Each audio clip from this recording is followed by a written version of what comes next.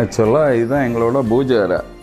இந்த பூஜை அறையில் இப்போ நாங்கள் இந்த கொலுவை செட் பண்ணியிருக்கோம். இதில் நீங்கள் என்னோடய லைப்ரரி செல்ஃபு டேபிள் எல்லாமே பார்த்துருப்பீங்க. முன்னாடி புக் செல்ஃப்னு காமிச்சிருப்பேன்.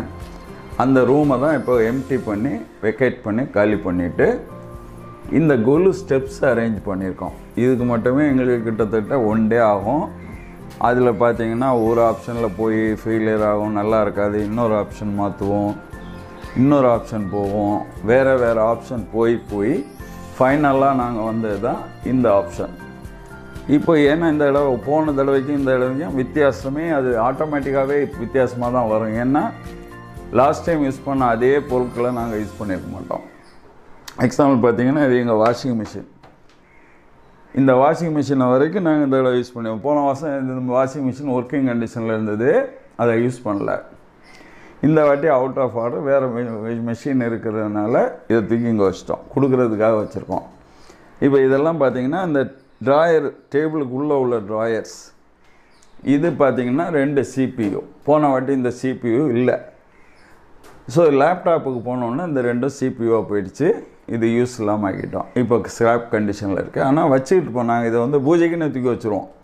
ஒரு செட் ஆஃப் ஹார்ட்வேர்ஸ் கிடச்சிச்சினாலே அடுத்த பூஜைக்கு இதை யூஸ் பண்ணிக்கலாமான்னு ஃபஸ்ட்டு திங்க் பண்ணுவோம். அதுக்கு மேட்சிங்காக இன்னொன்று கிடச்சிருச்சுன்னா அதை வச்சுப்போம். சில சமயம் அந்த மேட்சிங்காக 2 கூட தேவைப்படாது, 1 மட்டும் கூட தேவைப்படலாம். இப்போ பார்த்திங்கன்னா இது ஒரு டேபிள் மேலே உள்ளது. இது புக் செல்ஃபு.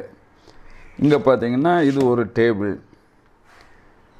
இங்கே பார்த்திங்கன்னா இது ஸ்டூலு. 2 ஸ்டூலை வந்து போட்டு அதுக்கு மேலே பலகை மட்டும் வச்சிடும். இது டீப்பாக்கு மேலே பலகை போட்டு அதுக்கு கரெக்டாக செட் பண்ணிக்கிறோம். இந்த கார்னருக்கு கரெக்ட் பண்ணியிருக்கோம். இதை பண்ணுறதுக்கு ஃபுல் டே ஆயிடுச்சு. மாற்றி சேஞ்ச் பண்ணி வரதுனால டிஃப்ரெண்ட் ஐடியாஸ் வரும். ஒருத்தருக்கு ஒருத்தர் மாற்றி அப்படி வைக்கலாம் இப்படி வைக்கலாம் டிஸ்கஸ் பண்ணிகிட்டே இருப்போம். அது மாறிக்கிட்டே இருக்கும். அது முடிஞ்ச அப்புறமா மேலே கயிறு கட்டுவோம். இப்போ பார்த்திங்கன்னா மேலே கயிறு கட்டியிருப்போம். இது ஏன்னா நாங்கள் ஃப்ளவர்ஸ் வச்சும் டெக்கரேட் பண்ணுறோம். சாரீ யூஸ் பண்ணிப்போம் பேக்ட்ராப்புக்கு, சில இதுக்கு. இப்போ இங்கே பார்த்தீங்கன்னா வால்பேப்பருக்கு இந்த லெவல் வரைக்கும் ஒரு கலர் டிசைன் வால்பேப்பர் போட்டோம். இதுக்கு மேலே வந்து இந்த வாலை மறைக்கிறதுக்காக ஏதாவது சாரீஸ் தொங்க விடுவோம், இல்லை ஃப்ளவர்ஸ் தொங்க விட்ருவோம். ஸோ பார்க்குறவங்களுக்கு இந்த பக்கம் அந்த பக்கம் பார்க்குறப்ப ஃப்ளவர்ஸ் தான் தெரியும், கொலு மட்டும் தெரியும். ஸோ அவங்களோட வியூ வந்து க்ளோஸ் பண்ணி நேராக உள்ள கொலுக்குள்ளே கொண்டு போகிற மாதிரி கான்செப்டில் இந்த அட்மாஸ்ஃபியரை க்ரியேட் பண்ணிக்கிறோம் சைட்லலாம். ஸோ அதுக்கு தான் பார்த்திங்கன்னா இந்த டிஃப்ரெண்ட் ரோப்ஸ் கட்டிடுவோம். இப்போ எங்களுக்கு ஐடியா என்னென்னா, எங்கள்கிட்ட we already flowers, artificial flowers, not original flowers.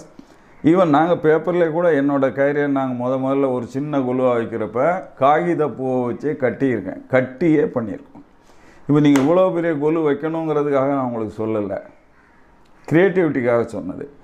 கொலுன்னு வைக்கிறப்ப நாங்கள் முதல்ல வச்சது ஒரே ஒரு சாமி படம். அந்த டேபிளில் வீட்டிலேருந்து சின்ன குட்டி பொம்மைகள் பார்த்திங்கன்னா எங்கள் ஷோகேஸில் எல்லாம் இருக்கிறதா கூட இருக்கும். சில பொம்மைகள், அந்த மாதிரி பொம்மைகள் கூட வச்சுருப்போம். அதை வந்து அந்த டேபிளுக்கு மேலேயே வச்சு ஒரு சின்ன இந்த சைஸ் தான் கொலுவே வச்சுருப்போம்.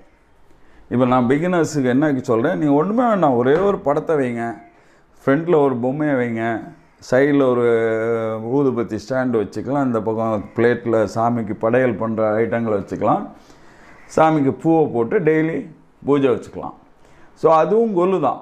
நீங்கள் இவ்வளோ பெரிய செட்டப் வச்சு தான் கொலு வைக்கணும்னு நான் சொல்லவே மாட்டேன். It need not be such a big one. You can any time start with a small concept, small idea. Small ஐடியாவில் சிங்கிள் டேபிள் மேலே you have a picture of this deity. Then you have some small toys or even kids toys kuda you can you place it on the puja.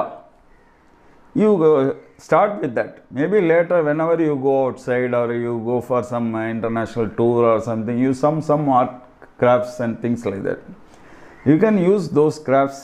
Then you keep adding every year. You will add 10, 12, 20, 30 like that, and you will also grow. This is 60 years of growth.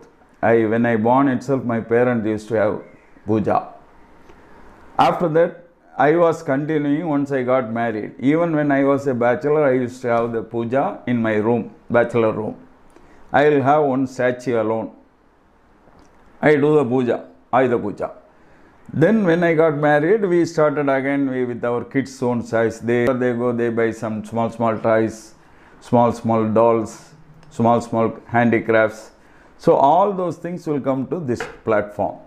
It's a platform where all creativity, our own design, whatever we make also, we bring it here. Within the year, we will create some arts and crafts. All those things, we use it in this platform to display to others also. See, it's a motivational kind of factor. If you see, we used to call our neighbors, friends, everyone, relatives, all for this puja. When they come here, we individually express our skills. We will tell them, see, this craft was made out of coconut shell. This was made by me, my own creativity. How is it? You give your suggestion. They give constructive and destructive criticism also. You take all destructive as for next step for improvement.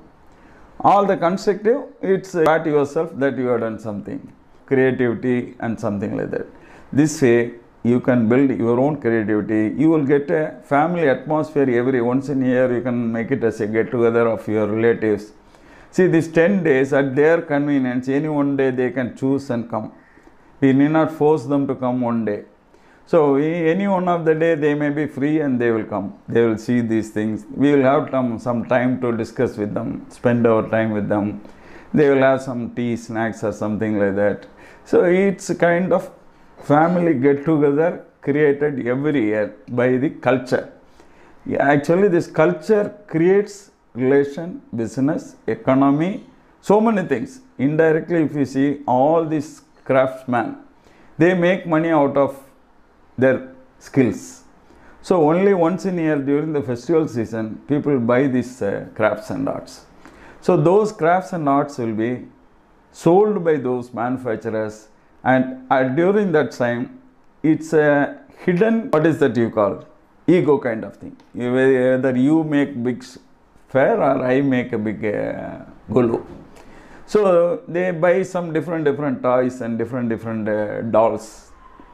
So for that, indirectly, and business is promoted, whether pottery person or woodcraft or plastic craft or handicraft.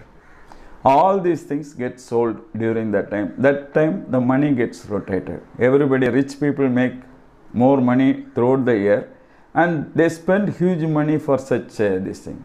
So that money is going out for circulation, and economy is building on that. So those days you will not have so much of malls and things like that. So only during the season, those particular goods will be sold. During Pongal, if you see, dress materials used to get sold. So that Nesavalargal, this time Koyavargal, Manbandam Sevargal, those mud, sand and things like that. So like that, every festival will have some business motivation also hidden behind that. Then food products, everybody will make good food, vegetables, everything will get sold during that time. Dress materials, tailors, so many business is hidden behind that. So it's a good thing, we celebrate every year different functions. This is a starting, this is how we arrange. Now we have used all our books also here to adjust side. This is actually, if you see, it's a thermocol. That is packing of a TV. So we saw that step arrangements here. So we decided to have small toys and that. So it looks different. In the Golu, different stages we use different. If you see here, it's all books. It's only books, only wooden plank is kept. So this way, if you see, that is a corrugated box inside. It's only a corrugated box.